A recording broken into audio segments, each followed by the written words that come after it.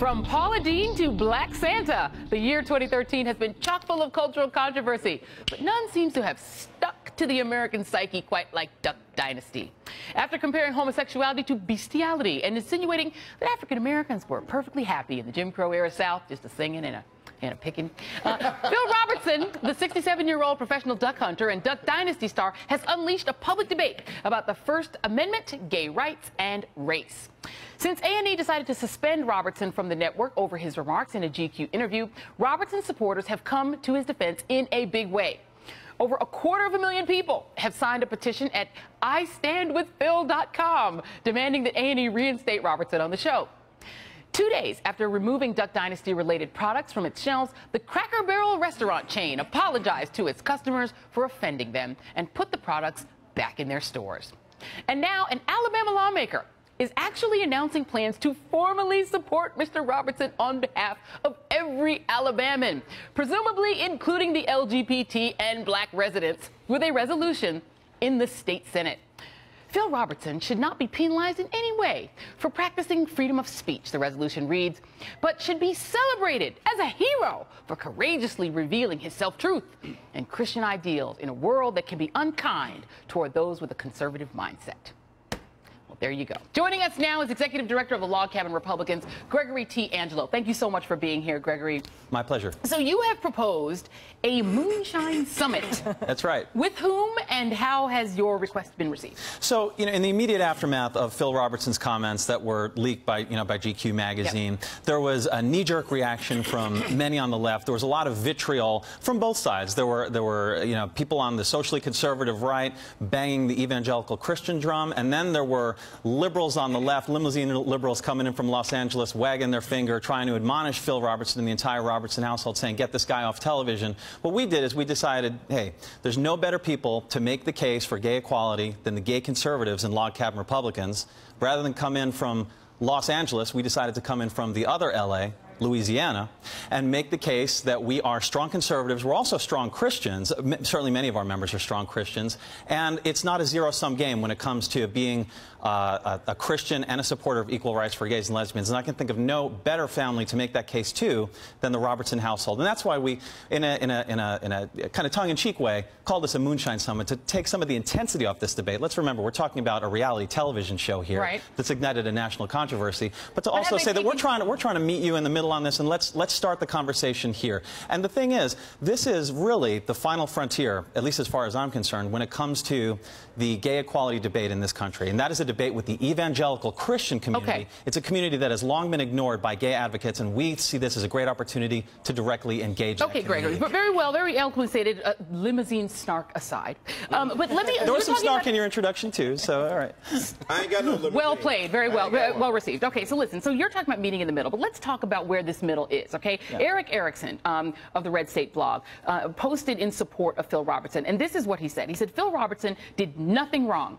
He just did not shy away from the parts of accepting Christ that make people uncomfortable. He loves people so much, he is not willing to give people a fast pass to hell by telling them they are not sinners. He did not judge. He just held up the yardstick, and a whole lot of people did not like seeing it and realized they've fallen short. Where is the middle on someone who believes that because you are gay, you are going to hell, that you yourself are a sin, that your entire being is sinful? Where do you find the middle on that? Well, it's important to point out that people are entitled to their beliefs, their opinions, their freedom of speech. But you can say what you like, but we can meet them on the middle when it comes to things like equal rights for gays and lesbians. And the fact is, you have to engage. Going to go for that? Do you think he's for equal rights for gay and lesbian Americans? The only way you can find out is if you ask people first, and that's what's happened on the left, is that people didn't ask. People didn't want to put the conversation out there. They immediately wanted to admonish, and so we decided to come out and be arbiters. Well, Karen, it's true. We didn't ask whether or not black people really might have been happier during the days of segregation. Well, we might have wanted to ask. But I do think people did try to ask and say, wait a second, what's really going on here? And I think part of what happened, as someone whose own grandfather called her a sin because I'm mixed race, let me tell you,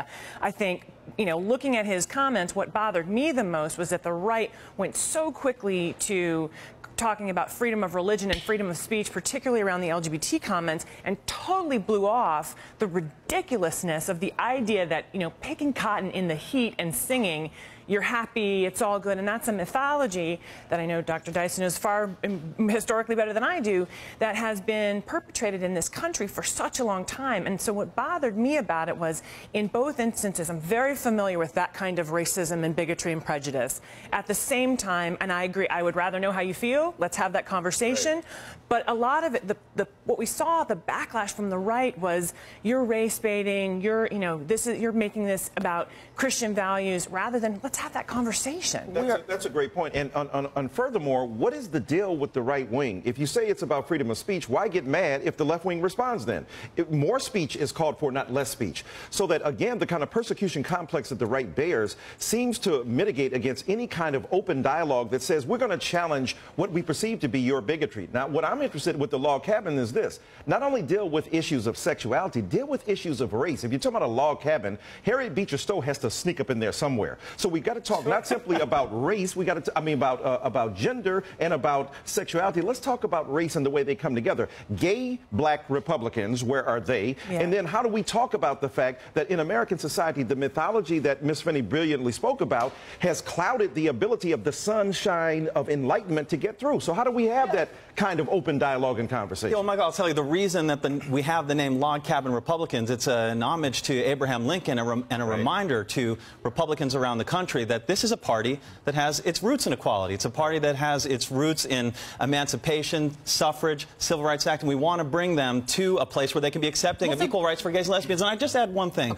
is that we are, all right, everyone's open to freedom of speech. The left can say what they like. The right can say what they like. The whole point of proposing this, what we're calling Moonshine Summit, is saying that we're getting to a dangerous point in this country right now where it is almost an us versus them culture, where it's going to be the LGBT community versus the Christian right, or it's going to be, you name your special interest group versus the right. Okay, and we have become such a gerrymandered nation that unless we have these conversations, somehow meet in the middle, somehow find common ground, we're not going to be in a great place politically in this country. Created equal. You do know that. The mythology is that all interested parties should come to the table, but let's not pretend that African-American people have had control of the law, where that they have indicated that Jim Crow was against poor white people. There's not an equality of means of representing your interests or means of asserting oppression. So when we have this mythology of all come to the table, let's at least be honest about who has been provided opportunity to get their viewpoint broadcast more broadly. And Phil Robertson in the Duck Dynasty is part of a majority white supremacist culture that either consciously or unconsciously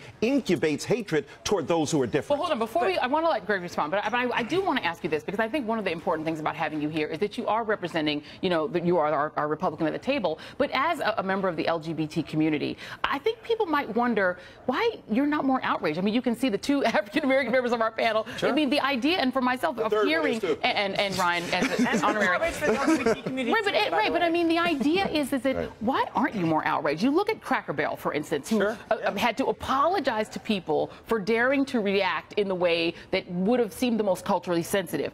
That company itself, back in 1991, instituted a policy of prohibiting the employment of gay and lesbian employees. They fired 17 people as a result of that policy. It was a one-month policy, but even when they got rid of it, no one got their jobs back. 2004, Justice Department investigation found Cracker Barrel consistently mistreated African-American customers, segregating where they sat, allowing white servers to refuse to wait on them, seating or serving white customers ahead of them. There is a history here, and there's a risk of you guys co-signing that history by not even saying, you know what, we're outraged by the comments themselves, even against your own community. No, there's not. I've been very vocal in terms of my criticism of Phil Robertson's statement, which, by the way, it wasn't just saying that he felt that homosexuality was a sin. I think, as far as I'm concerned, the real problem with Phil Robertson's statement was that he said, and I'm paraphrasing somewhat, he said, start with homosexuality and go from there. Right. You're going to have this man sleeping with this man, sleeping with those men, sleeping with those animals. And so it's somehow that homosexuality is this kind, and he threw women in there too. Right. So equal opportunity. But it was somehow that homosexuality is a gateway to all sin. It is the original sin in some respects. And so, and as a Christian man myself, and as a conservative myself, I consider myself a conservative Christian. I want to be able to make that case and say, hey, I'm a conservative Christian too, and that is not a proper reading of the Bible. So if you want the outrage, here it is. I'm giving it to you right now, Joy. But we've said it too. But just being outraged doesn't mean that you completely shut someone off. Because if we do, we're in a dangerous place as a country politically. Well, Gregory T. Angelo, really appreciate you being here, and I hope you get your, what is it? Moonshine Summit. Moonshine Summit. I hope you get out there. Mike Have it at Cracker Barrel. All right. Make it all in the family. Indeed, indeed. All right, coming up.